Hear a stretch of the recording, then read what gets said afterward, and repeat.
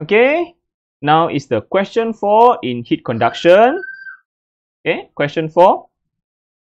An aluminium rod of length 50 cm and cross-sectional area 4 cm square. Okay, so this is not in SI unit. Later we need to change to SI unit, meter and meter square. Is joined to a steel rod of length 15 cm with the same cross-sectional area as shown in the diagram below.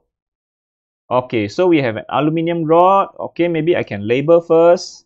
The aluminium rod, yeah. So the first one, this is the aluminium. Okay, this is the aluminium, and this is the black one is the steel rod. Okay. Yeah, the aluminium rod is maybe I can just put this as the aluminium as number 1 and steel as number 2. So this is the length of the aluminium. Okay, 50 cm. So this length 50 cm is actually the distance between the two temperature, between the 120 degrees Celsius and the joint temperature. So this one is putting as x1, the 50 cm as x1, the distance between the two temperature. Okay, this will be used when we want to find the temperature gradient. This 15 cm is between the T and 20 degrees Celsius. So this one is put as x2. This one as x2. Okay. And then, yeah, same cross-sectional area. So same area. Okay. So can label A at same for both. Okay. We can put A1 equal to A2. Okay. Can say like that. Now, the sides of the rods are perfectly insulated. This is very important. Perfectly insulated, that means no heat loss. Perfectly insulated means no heat loss, can achieve steady state. When he say perfectly insulated, means can achieve steady state. When steady state, it means that the rate of heat flow in aluminium will be equal to rate of heat flow in the steel. Steady state means the thing steady state, it means what? It means that we can use this equation. The rate of heat flow is constant. Okay?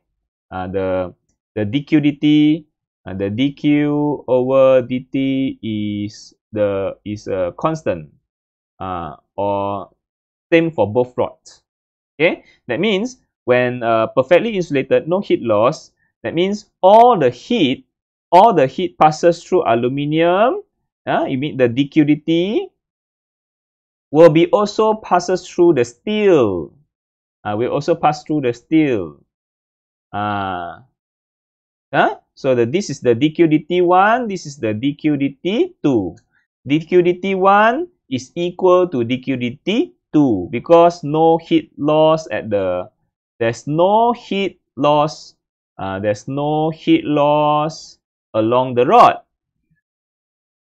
So all the heat passes through aluminium will also passes through the steel. That's why the dq dt is the same. dq dt1 equal to dq dt2. So when dq dt1 equal to dq dt2 means it achieves steady state. When the rate of heat flow is the same for both, means it is steady state. Okay, this is what it means by perfectly insulated. The rate of heat flow is the same in aluminium and steel. Now, one end of the rod is kept at 120. So aluminium, one end is 120, while the other end of the steel rod is 20. So this is the steel, the other end is 20. Find the temperature at the aluminium steel joint. That means he want to find the temperature T. This one. Want to find this temperature. He asked to find this temperature. This temperature. So, okay. So first of all, let's identify which one is the initial temperature, which one is the final temperature. So let us look one by one. For aluminium, The initial temperature is, heat always flow from hot to cold. Heat always flow from hot to cold. So for aluminium, the initial temperature is the 120. The final temperature is the T. Okay. But for the let us look at aluminium first. So so to find the temperature at the joint, which is this T, we apply this formula because steady state, perfectly insulated. The rate of heat flow in aluminium, number 1, equal to rate of heat flow in the steel, number 2. I already label aluminium as 1, steel as 2.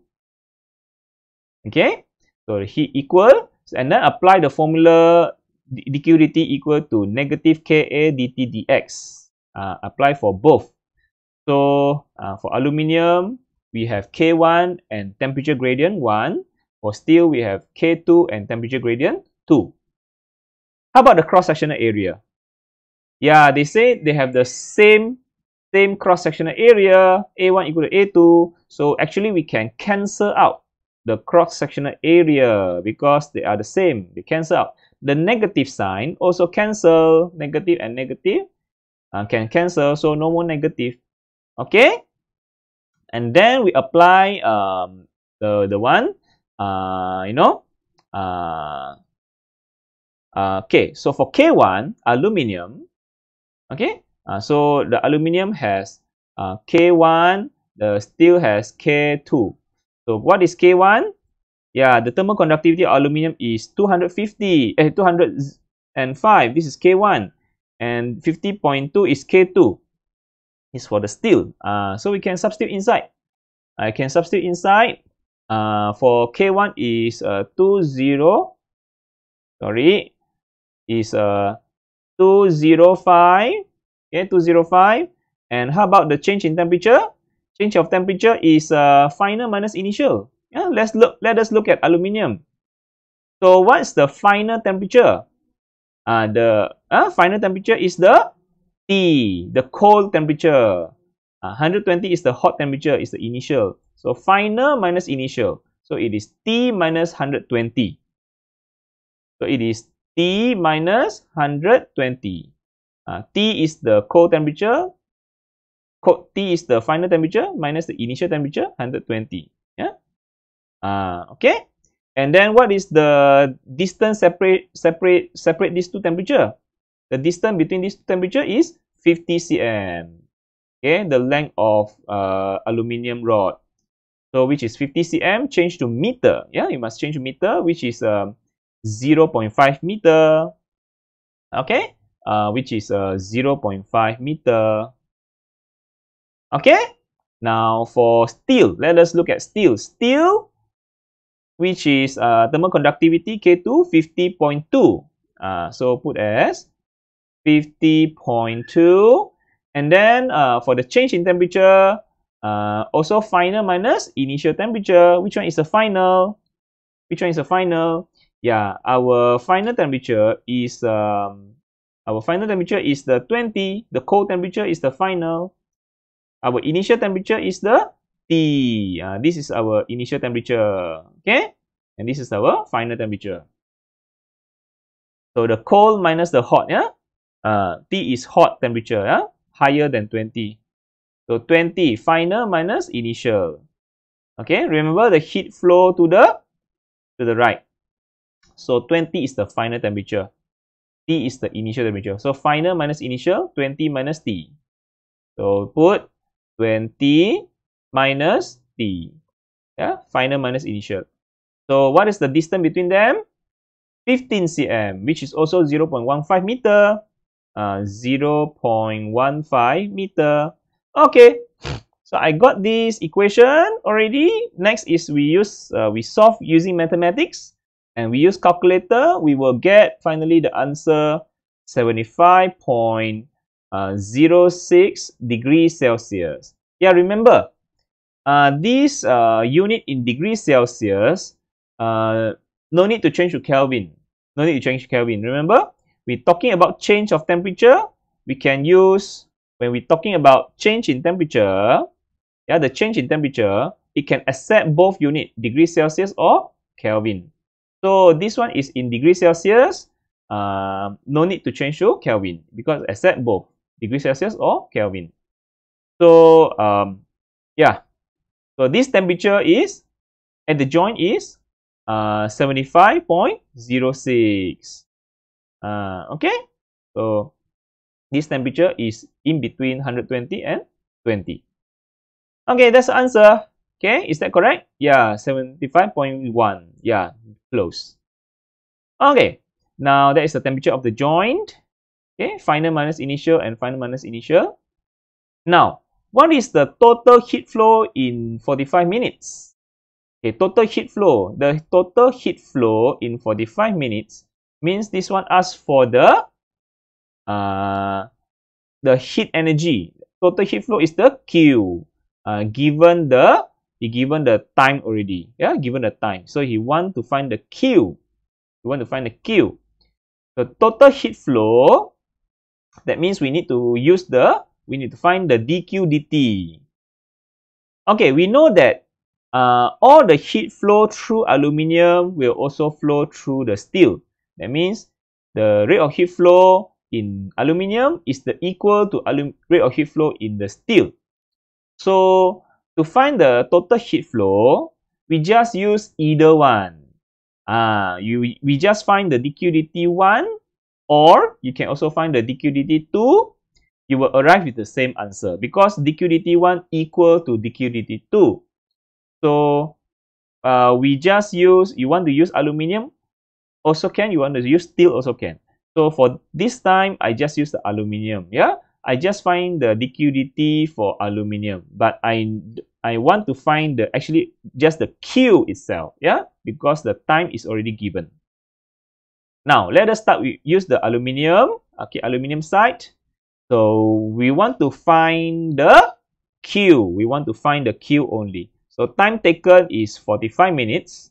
So 45 minutes change to second. So it's 45 times 60 seconds. And then negative. What is the K? What is the K1? K1 is aluminium, which is 205. And then what's the cross-sectional area? Yeah, the cross-sectional area already given 4 centimeter square. So 4 centimeter square. Okay, so the area is 4 centimeter square. 4 centimeter square. Area is 4 centimeter square. So change to meter square, change to SI unit. Centi is negative 2. Centi is negative 2, but under power 2, negative 2 times 2 become negative 4. So area is 4 exponent negative 4 meter square. So I substitute inside. I substitute inside the area 4 exponent negative 4 meter square. Now, what is the change in temperature? Okay, remember change in temperature can accept degrees Celsius or Kelvin. So I no need to change to Kelvin, yeah?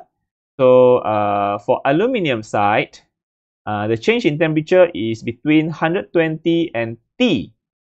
Yeah, I just want to remove everything. Just now I found out the temperature T, you will get 75.06. We got 75.06. Okay, that's our T, 75.06 degrees Celsius, the temperature joint. So so what's our initial temperature? What's the initial temperature? Our initial temperature is the 120. Our final temperature is the 75. Okay, the cold temperature is the final temperature. The hot temperature is the initial temperature. So we use final minus initial. Final minus initial. Final minus initial. So the because the heat flow from hot to cold. Heat flow from hot to cold. So cold is the final. So cold is the final. Our final is 75.06. So use the final 75.06 minus the hot initial temperature. The hot initial temperature is 120. 120. Okay, and the distance between the two temperature is 50 cm, which is also 0.5 meter. Okay, change all to SI unit. 0.5 meter. Okay. And then that's our heat energy that flows through. So we get 1.99 exponent 4 joule. That's our total heat flow for 45 minutes. Okay, total heat flow. If you use the steel, part, yeah, to solve, you also will get the heat equal to 1.99 exponent 4 joule. You surely get the same heat. But for the steel, you look at the steel part. The steel part, you use the K2, which is 50.2. The cross-sectional is still the same. Cross-sectional is still 4 cm square. Yeah, change to meter square. And then the change dt dx, the temperature gradient for steel, the change in temperature is using 20 minus the final minus initial, 20 minus 75.06, and then the x, you use the 15 cm or 0.15 meter. If you use all that, yeah, for the information at the steel rod, you will also get the same answer. The heat flow also 1.99 exponent 4 joule. Why the same heat? Why the heat energy is the same? Why is it the same? Because it is steady state. Because this rod is well insulated. Because it is well insulated, because no heat loss. All the heat passes through the aluminium.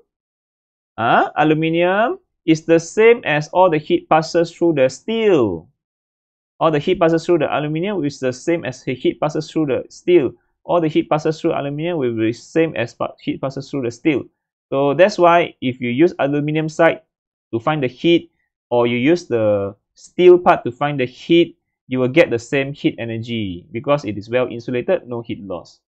Okay, so that's it for these questions. Very simple. So remember, when you want to find the change in temperature, always use the final minus initial. So when use the final minus initial, is always the cold temperature minus the hot temperature. Yeah. So for aluminium is the 75 minus 120. For the steel is 20 minus 75. Yeah, always the cold minus hot, Okay, that's it for this question. So hope you are happy watching this. See you again. Bye.